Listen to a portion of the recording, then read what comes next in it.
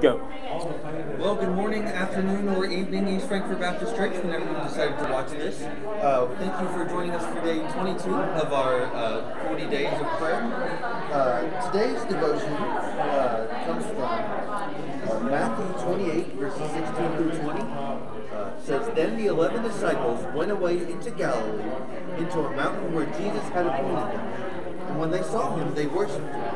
But some doubted. And Jesus came and spake unto them, saying, All power is given unto me in heaven and in earth. Go ye therefore and teach all nations, baptizing them in the name of the Father, and of the Son, and of the Holy Spirit, teaching them to observe all things whatsoever I have commanded you. And lo, I am with you always, even unto the end of the age. Amen." Today's devotion comes from Steve Rice. He is the church consulting and revitalization team leader for the Kentucky Baptist Convention. And I'm reading directly from his words as follows. It says, "The Great Commission is still in effect. Although he had been teaching and modeling the Great Commission principles for the last 3.5 years to the disciples, it was so paramount to Jesus that he gave them a final post-resurrection reminder. These 3 post-resurrection Great Commission reminders are, number 1, he reminded them about his power. Jesus had already taught and demonstrated his power to the disciples. They were there when he gave sight to the blind. They watched the infected skin of the lepers become perfect and unblemished. They heard him yell, 'Lazarus, come forth.' They were looking at him at that moment, after he had just come back from the dead. Yet he still reminded them about his power.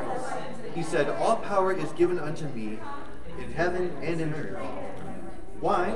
Jesus knew there would be times in the future when the disciples would need every possible reminder of his power. Reminder number 2, he reminded them about his priority. In this reminder, we find the keys to unlock church growth and revitalization. He told them to go ye therefore and teach all nations, baptizing them in the name of the Father, and of the Son, and of the Holy Spirit, teaching them to observe all things whatsoever I have commanded you." In other words, Jesus reminded them that his priority was for them to focus on evangelism and discipleship. Number 3, he reminded them about his presence. He said, "I am with you always, even unto the end of the world." They spent the last 3.5 years with Jesus, but now he was going away. Jesus knew that they needed to be reminded about his continuing presence through the Holy Spirit. What a glorious reminder with which to close this gospel account. God with us.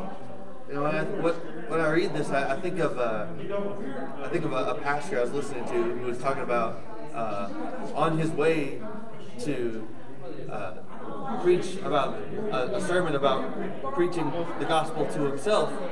He actually had to preach the gospel to himself on his way to that sermon.